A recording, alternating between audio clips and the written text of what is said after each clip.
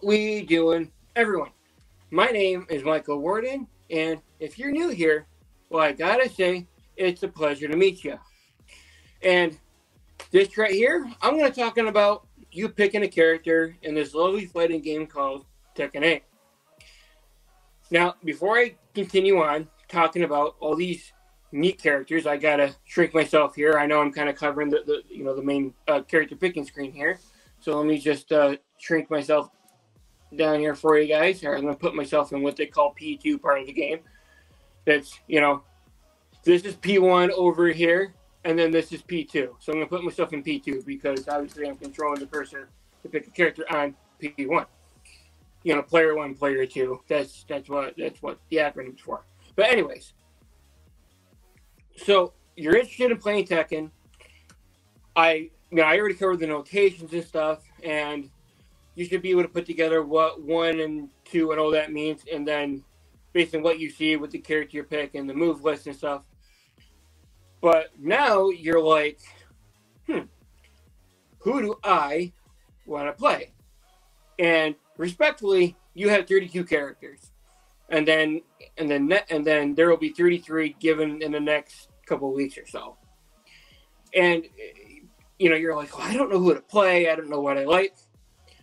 Well, I like to think, this is just my personal opinion. Every person's opinion is very valuable to listen to, and it never hurts to hear a different side of things.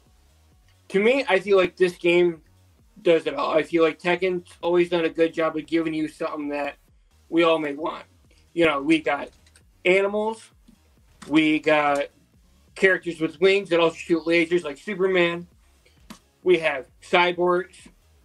We got, cool Chinese and some kind of Asian-style fighting. I don't know if she does.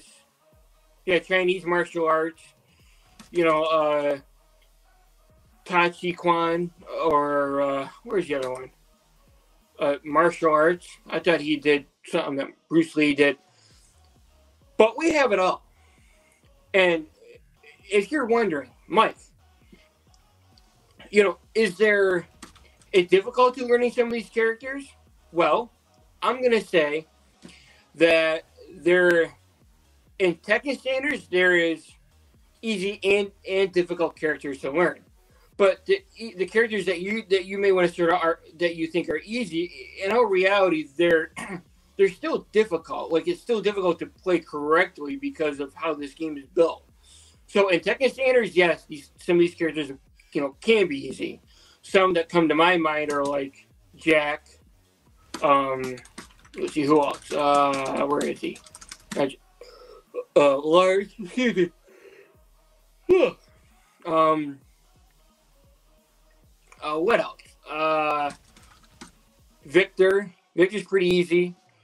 Who else? Paul, he's fun to play. So, as I said, you have different characters, easy, medium to expert level. At the end of the day, if you're new to fighting games and you're new or you're new to Tekken, listen, don't care about how difficult, how easy, hard, or medium a character is to learn and play. Just play them. Is it going to take you a bit of a grind to maybe get good and to get where you want to? Yeah, but just play whoever you want to. Just play whoever your heart wants to. I mean, at the end of the day, when you play this game, you want to have fun.